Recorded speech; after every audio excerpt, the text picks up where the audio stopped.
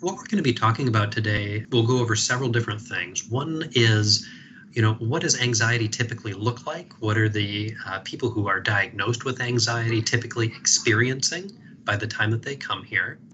We'll go over different specific diagnoses for different folks, such as OCD, social anxiety, generalized anxiety disorder, panic disorder, and we'll talk about what that looks like in school. How does it come up for folks day to day, over and above kind of the pop psychology perception of what these things typically look like? And I'm going to talk about some specific coping skills that you can use in the classroom with your guidance counselor or even during e-learning to help manage these thoughts, these feelings, these things that are coming up to help you be the most successful in school as possible.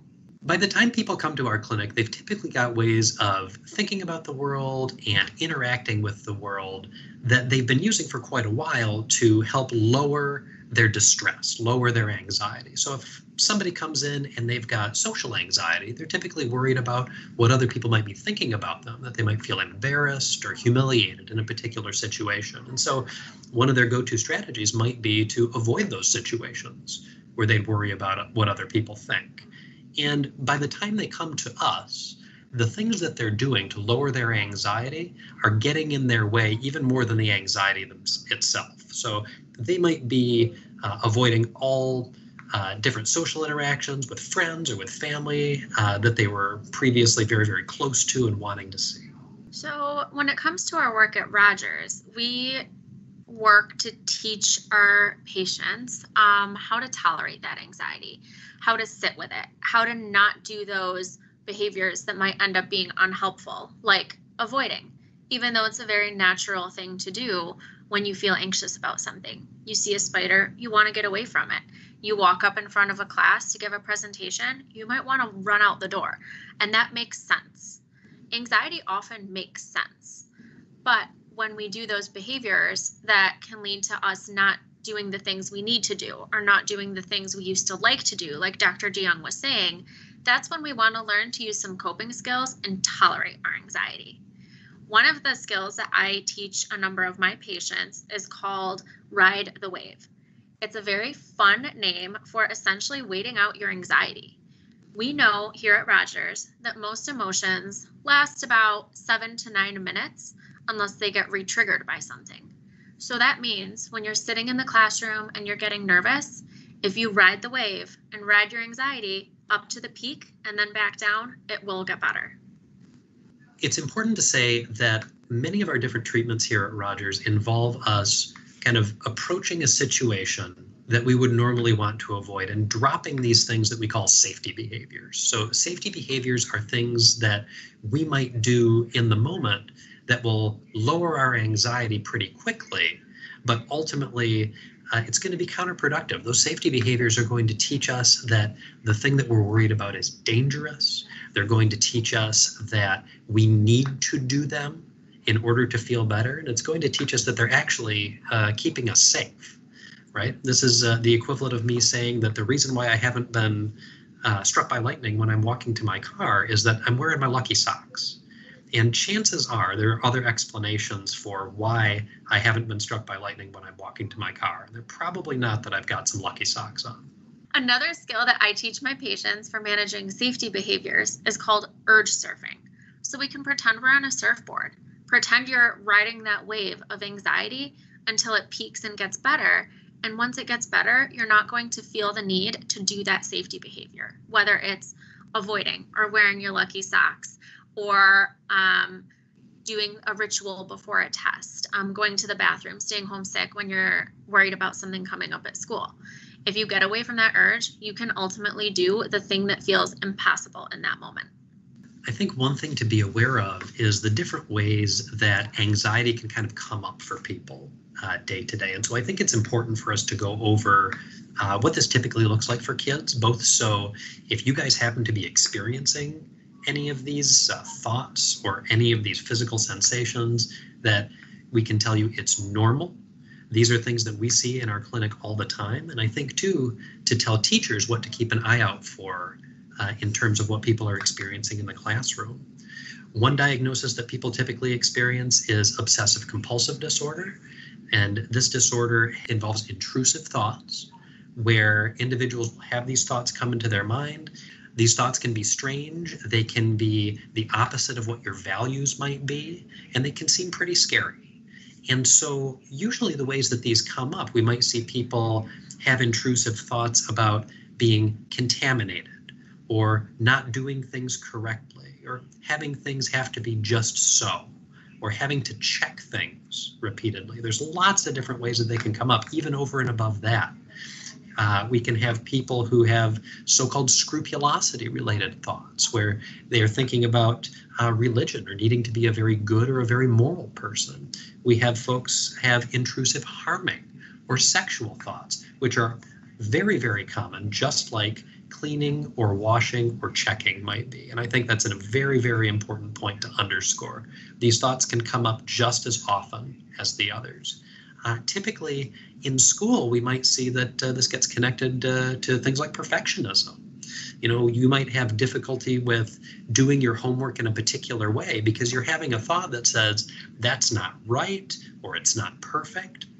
I've worked with folks that they've got a lot of perfectionism, but on the surface it might not look like it, because they would be willing to not turn their homework in. They'd be willing to skip assignments because it's easier for them to be certain that they would get a 0 for a particular assignment rather than roll the dice and see if they would get something like a 98, which to them would seem terrible.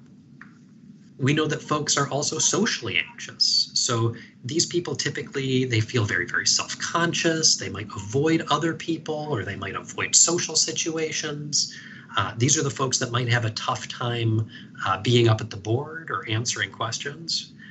They might have a difficult time being around even their friends or classmates or even family because they're worried what other people are going to think of them. Typically, we'll see folks sitting alone at lunch. We would wonder, you know, are they anxious about what other people might be thinking about them? Is it hard for them to answer questions in class? And do they kind of hang out by themselves a little bit more than the average person does? We also see a diagnosis called generalized anxiety disorder. This typically boils down to people asking, well, what if? People will typically worry about things that are focused in the future, and they'll spend a lot of time trying to prepare for dealing with these consequences that they're worried about. And so they spend a lot of time thinking about it. It feels very, very productive to them, like they're planning for what they need to do. But ultimately, we feel like they're spinning their wheels because the things that they're worrying about either are things that they are probably going to be able to handle or things that might not happen anyway. So they end up spending a lot of time worrying about this stuff, and then they end up not having to deal with it. So these are folks that typically they're worried about things that might be happening later. So they'll typically ask friends or family or teachers the same questions over and over again, right? Do you think that this is going to happen? Was this okay? Things like that. And so if you're finding that you're asking people or teachers, if you're finding that your students are asking you the same questions over and over again, almost verbatim, they might have generalized anxiety disorder. Sometimes people have worries about the physical sensations that go on in their bodies, so-called panic disorder. People will worry about having a panic attack. And these are the folks that typically have a lot of physical complaints while they're in school. They might have headaches, stomach aches, they might get dizzy, they might feel nauseous, and that's typically connected to them feeling anxious. So these are the folks that a lot of the time feel like they need to go to the nurse's office or they need to go to the counselor's office because they're not feeling very well, and that feeling is connected with the anxiety that they might experience. They might also think that they've got something physically wrong with them and they would want to get checked out. When you're experiencing some of these different things, because everybody feels some of these things, thinks some of these things, and experiences some of these things at different parts of their life, it's normal. When these things are coming up, you can use those behavioral skills that I mentioned, urge surfing and riding the wave, to resist doing your safety behaviors, to resist going to the nurse's office, to resist checking up on symptoms, to resist looking things up when you're wondering what if. When it comes to the thoughts, I like to teach my patients to use thought diffusion. So thought diffusion is a skill in which you can practice looking at your thoughts as if they are clouds passing in the sky, as if they're leaves floating down a stream, as if there are cars driving down a highway. And you can truly envision them just passing by in your head, not judging them, not worrying about them, not getting caught up in them, and just letting them go. Because ultimately, thoughts are just thoughts and they can't hurt us. Typically, kids who have anxiety, they can present in a lot of different ways. And this is something that I think it's important to take a look at, because people who are anxious tend to engage in these behaviors, like we talked about before, that they feel like are keeping them safe, but it's really taking them away from what they really need to do in their day-to-day life, like consistently being in class or being able to interact with friends or family. And so I'd encourage students and teachers to think, am I using an anytime pass very, very frequently to kind of stay out of school or make sure that I'm not feeling judged by people? Am I going to the school counselor or going to the nurse very frequently because I'm worried about what might happen, or I'm worried about physical sensations in my body? Some people have difficulty with being late to class for a variety of reasons. Could be perfectionism. It could be fear that they're going to be judged. But this also can affect the folks that are in the class that are kind of hanging in the background, right? They're the kids that typically don't avoid. They're kids that really want to participate, and they're typically kind of quiet, and they typically can very easily be overlooked. And so I would ask teachers to keep an eye out for that, and I would ask any students, if you're hanging back, are you doing it out of anxiety? Are you doing it because you feel like if you were to step forward, it would be too hard for you? While we want people to go to their counselors if they absolutely need to step out of the classroom, I want to talk about some skills that you can use in the classroom when you're back in school, amongst your peers and your teachers, of course. So some things that I have heard patients say work really well, because no one can know that you're doing them, are different breathing exercises. You can do color breathing. Breathe in a color you like, breathe out a color you don't like. You can do square breathing. Breathe in for a count of 4, hold for a count of 4, out for a count of 4, hold for a count of 4, and do it all over again. You can do some different exercises looking around the room to find 10 things of a certain color. You can look around a room and play an alphabet game with yourself. Find something that starts with an A, something that starts with a B, something that starts with a C. You can also do some muscle relaxation exercises. It can be very helpful to tense the muscles of your body and release them, because you are engaging your muscles in that anxious, tight feeling, but that release actually physically calms your body down, even though your head might still be running a mile a minute with thousands of thoughts. You can do it in the seat of your classroom and no one would know. Clench your toes together, clench your feet, clench your calves, your thighs, let it go. Go muscle by muscle, up your body, down your body, whatever works for you. If you ultimately do need to leave the classroom, that's okay. We encourage you to only leave for a couple of minutes though, because you don't want it to turn into one of those safety behaviors that Dr. DeJong keeps talking about. So step out and get a drink of water from the water fountain. Go use the bathroom. Go take one lap in the hall, but come back in with the goal of facing your anxiety in that environment. If you do need to go to your school counselor because you're really anxious and you're almost feeling like a panic attack is coming on, some good skills for that are TIP. It's an acronym, stands for temperature. So you might want to grab an ice cube and put it on the back of your neck. You might want to bend down and splash cold ice water on your face. You can do some intense exercise, that's the I. Do some push-ups, do some jumping jacks, some crunches, run on the track, get those muscles going, get those feelings out. You can also do paced breathing, one of the P's, similar to our square breathing, and progressive muscle relaxation, the exact same trick that I taught you to use in the classroom. TIP, with all of those letters of the acronym together, can be so helpful in working through those intense feelings of anxiety. And even if you're having some distressing thoughts to hurt yourself, to engage in some self-harm, some anger coming up, TIP is really good for that too.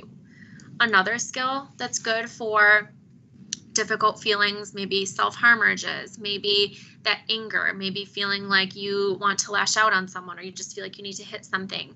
The STOP skill, another acronym. The S is for stop. So literally stop. Then T, take a step back. O, observe the situation.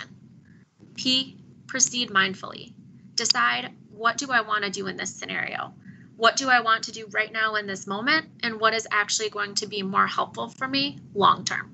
We want to make sure that as people are experiencing anxiety, one of the best things that we can have you do is challenge that kind of feeling or desire that you might have that getting the heck out of there is going to be the best possible solution.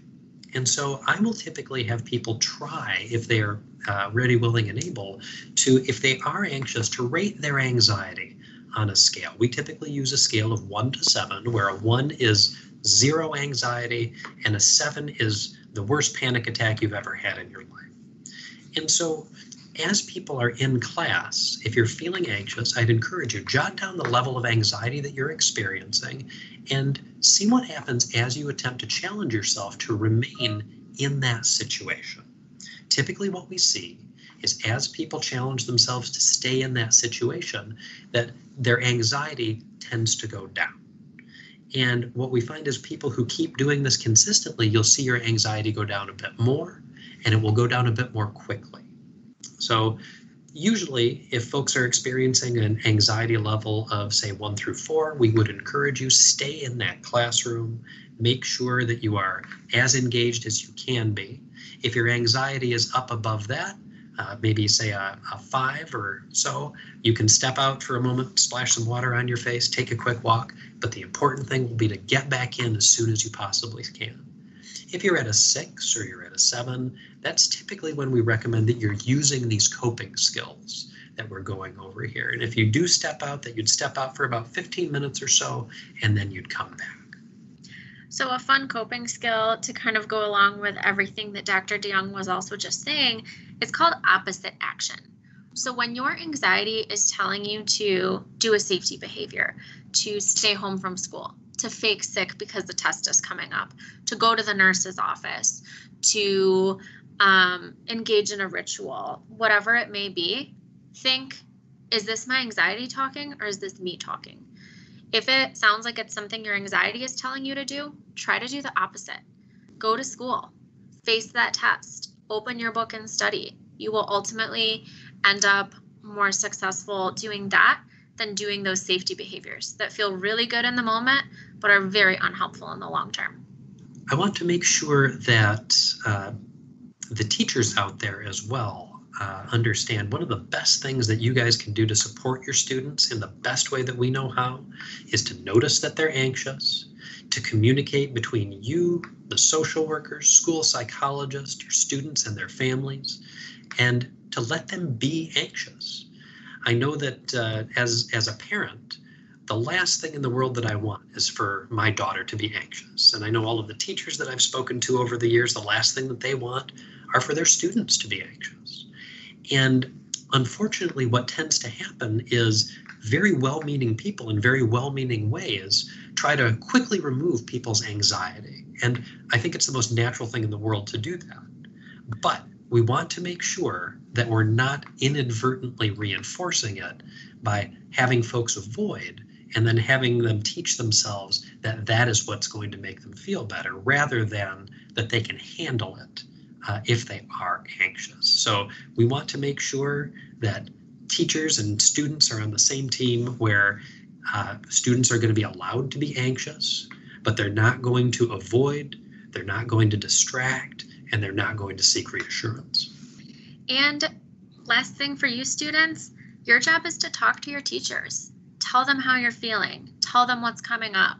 Talk to your school counselor, your school nurse, your principal, whoever you're close with at school, and let them know what's going on for you.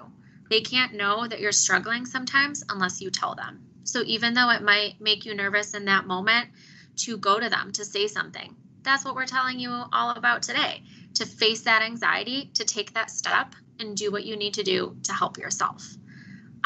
Couple more ideas if you're in e-learning. because it can be harder to reach out to your teachers. Send an email, send a chat, make a separate meeting for you and your teacher, or you and your guidance counselor, your social worker, to work through some of these things. All of the concepts that Dr. DeJong mentioned are exactly the same at home as they are in the classroom. We don't want to walk away from the computers if there's a class that's anxiety provoking. We don't want to not reach out to our teachers if we're having a hard time or struggling with an assignment. The communication is extra important these days that we're not in the classrooms together. During e-learning, all of these skills can work. You can do the same breathing exercises, muscle exercises, cold water exercises that I discussed. I would say the biggest thing is take care of yourselves. Get sleep. Get off the screens in the evenings and the afternoons. Get some exercise. Go run around your yard in between classes and do what you need to do to get through these times for yourself, because they are difficult and we hear you. We want to make sure that anybody who's experiencing any of the things that we've talked about so far feels comfortable to reach out to their parents and their teachers to get the help that they need. So we want to make sure that we are very clear that we're here for you guys, and that if anybody ever needs to come into our clinic and get some help, that they should. One thing that we know is that people who are anxious typically spend a very, very long time being anxious. The average person who's got an anxiety diagnosis dealt with it for a full decade, a full 10 years before they went to get help. So if you're finding that you're experiencing any of the things that we've talked about today, please do reach out to your parents, to your teachers, and they can connect you with us or with an outpatient therapist if need be to make sure that you get the help that you need. All of the things that we've talked about today are incredibly common, especially for folks your age. People typically worry, I'm the only person that's ever felt this way, I'm the only person that's ever felt this thought, and I can assure you, nothing could be farther from the truth. This is something that we see all the time in our clinic, and the earlier that people can work on any of these anxiety diagnoses, the earlier that anybody can work on tolerating any of the distress that goes along with those diagnoses, the better that they're going to do in the long run. So the main takeaway from today, use your skills, face your anxiety, learn to sit with it, don't avoid, and reach out to your supports for help if you need it. So if you're struggling, reach out to your parents, reach out to your teachers, let them know. You have so many people who care for you and who want to support you. And just like that, even though we might not know you yet, we're here for that as well. So take a look at our website, reach out to our clinic, and we'll be happy to help you in any way that we can.